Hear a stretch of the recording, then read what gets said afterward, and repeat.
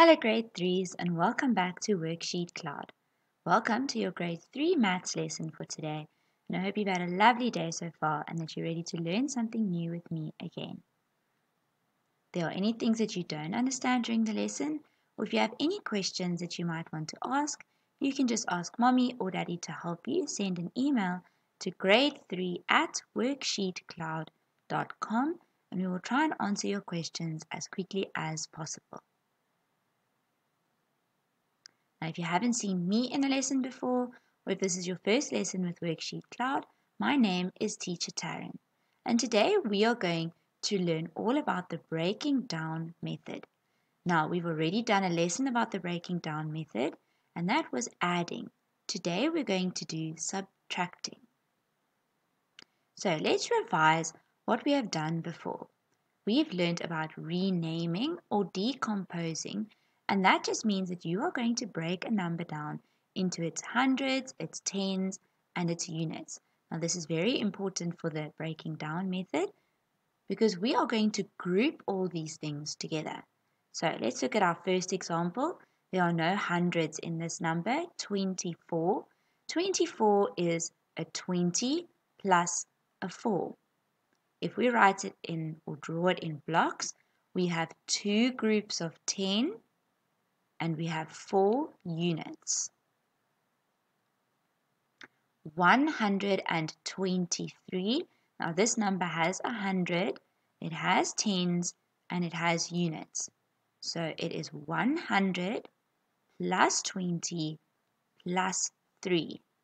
So if we draw this in blocks, we have 100, we have two groups of 10 or 20, and we have 3 units. So let's have a look at the breaking down method that we've done already. We did adding.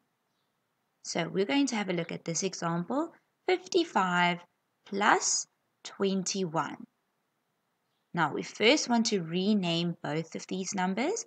So 55 is a 50 plus a 5, and 21 is a 20 plus a 1.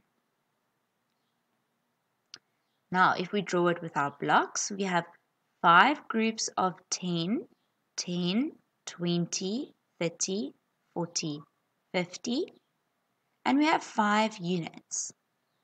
We have 2 groups of 10 or 20, if we count in tens, 10, 20, and we have 1 unit.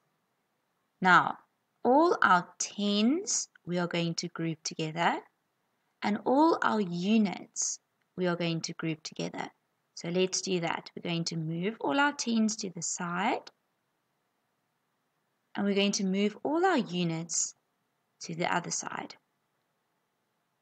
Now if we write it in numbers, we've grouped all our tens, the 50 from our first number, the 20 from our second number, and we've grouped the 5 from our first number, the unit, and the 1 from our second number, the unit in that number. So now we can write it as a sum. We're going to group all our tens and all our units together, but we're going to do it in the same line. So our sum was 55 plus 21 is equal to, and we're going to put a block at the end because this makes it a number sentence. We don't know yet what the answer is, so we put a block in its place, a placeholder. Then we need to have a line for our tens, and we need to have a line for our units. So you don't have to, but just so that we can remember, I'm going to put a capital T and a capital U. Now in our tens line, we're going to group all our tens from our numbers. So we've got 50 and we've got 20. And we are working with a plus sum. So we're going to say 50 plus 20, and that is 70. Now in my units line, I'm going to group my unit from the first number, the 5, and my unit from the second number, which is a 1, and I'm going to write it in the line. 5 plus 1 is 6.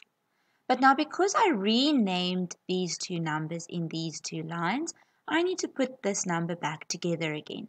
So I split it into tens. There's my tens answer. and I split it into units, and there's my unit answer. And now I need to put my tens and my units back together again. So right at the end, I'm going to say 70 plus 6 is 76. And that is my final answer of my whole sum. Now, what happens when I minus? I can use exactly the same method. I'm just going to minus instead of plus. So, the same example, I have 55 minus 21. I'm still going to group all my tens together, the 50 and the 20, and I'm still going to group all my units together, the 5 and the 1. But now instead of adding them together, I'm going to subtract, or I'm going to minus. So this is what my sum is going to look like. Remember, is equal to a block is always my first line, my number sentence. Then I need a 10 and I need a unit. This is my tens line and this is my unit line. And now I need to be careful that my sum is a minus sum. So I need to minus in my tens and my units line. So I'm going to say 50 from the 55 minus 20 from the 21, and 50 minus 20 is 30. Now in my units line, I'm going to say 5 from the first number minus the 1 from my second number. 5 minus 1 is 4. But now in my last line, I need to remember that I took my number apart, I decomposed my number, or I renamed my numbers into its tens and its units. So now I need to put my answers back together again, my 10 and my unit. So now in my last line, even though I am minusing in the sum, I need to add these two together so that I don't have two separate numbers, but that I have one final answer. So I'm going to add my tens and my units together to get 34. So 55 minus 21 is 34. But now I need to watch out for a trick, because 51 minus 24, it might look the same as the last sum that I did, but now we need to be careful because I'm going to group my tens, my 50 and my 20, and I'm going to group my units, my 1 and my 4. Now already I see a problem because 50 minus 20, I can do that, but 1 minus 4, that is where my problem is. If I have one block and I need to take 4 blocks away, I don't have enough blocks to be able to take 4 away. So if I look at my sum, how I would write it out, remember my tens and my units. My tens line does make sense. I saw that when I packed it with my blocks. 50 minus 20 is 30. I can do that. But now my units is where the problem comes in. 1 minus 4, I definitely can't do that. I can't take 4 away from 1. So what now? There's a little boy and he looks very confused and he's asking, what do I need to do? Now the first thing that we all want to do is we want to say 4 minus 1, because I can take 1 away from 4. But let me show you why we cannot do that. 1 minus 4 looks like this. I have 1 circle and I want to minus 4 circles. That is what that sum looks like.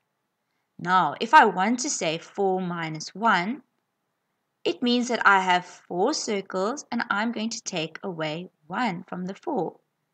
But this is not the same sum, so I cannot swap my numbers around to say 4 minus 1. It just can't happen. So 1 minus 4 I can't do. But here is where the clever trick comes in. 11 minus 4, can I do that sum? Yes, because 11 is bigger than 4.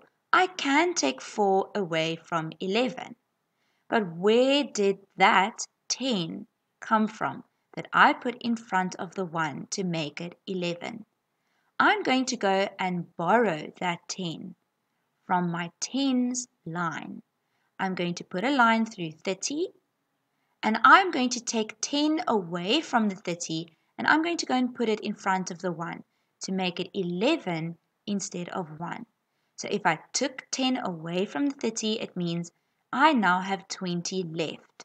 And I need to remember to put the 20 there for later on. 11 minus 4 is a sum I can definitely do.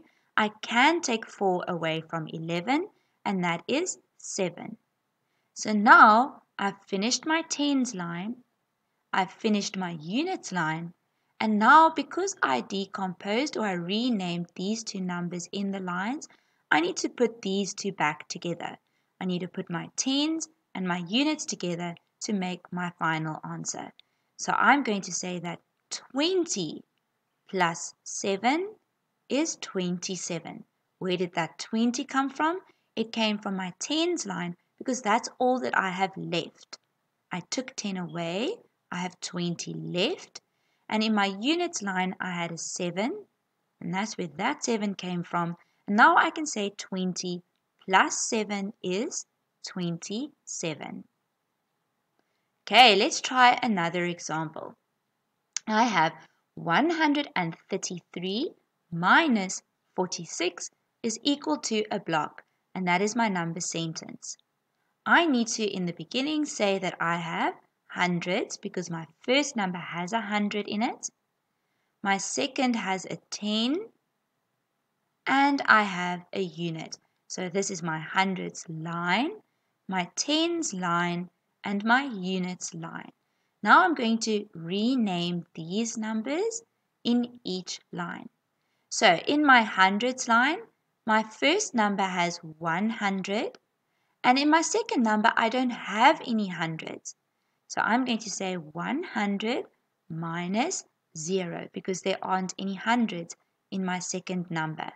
So 100 minus 0 is 100. That's quite an easy sum. Now in my tens line, my first number has a 30. My second number has a 40. So I'm going to say 30 minus 40. But now I see a problem already because 30 is smaller than 40. I can't take 40 away from 30. Can I swap this around and say 40 minus 30? No, I definitely can't. So what can I do? I can say that my 100 over here, I'm going to borrow. So I borrow 100, so I have 0 left in my hundreds line. But what am I going to do with that 100 that I borrow?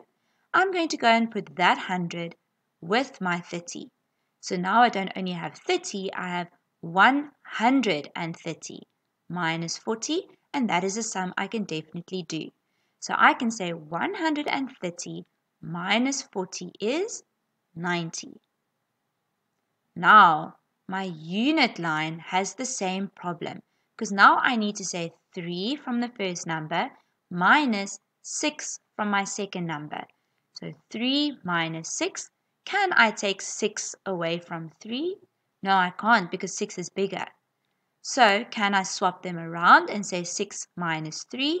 I definitely can't do that either. So what do I do now? I'm going to go to my 10 and I'm going to draw a line through my 90. If I take 10 away from 90, I have 80 left over. But that 10 that I'm going to borrow, where am I going to put that 10? In front of my 3. So now I don't have 3 minus 6. I now have 13 minus 6. And 13 minus 6 is a sum I definitely can do. I can say that 13 minus 6 is 7. So if I look at my hundreds line again, I have no hundreds left. I have 0. In my tens line, I have 80 left. And in my units line, I have 7. So now I'm going to put this number back together because I renamed my two numbers in these lines. I'm going to add the 80 plus the 7 is 87. What happened to my 0? I don't have to put it in my last sum because it is nothing. Okay, let's have a look at one more example. 124 minus 39 is equal to a block. My number sentence. Down the side, I'm going to put hundreds, tens, and units because my first number has 100 in it. And now I need to rename my two numbers. Let's see if you can do it before I even get to that step. What is my hundreds line going to look like? I'm going to say 100 minus 0. Well done, because there aren't any hundreds in my second number. So 100 minus 0 is 100. In my tens line, I'm going to say 20 minus 30. So 20 minus 30 is, oh no, I can't do that sum. So where am I going to get a bigger number to add to my 20? I'm going to go and borrow from my hundreds. If I take 100 away to move to my tens line, then I have nothing left over.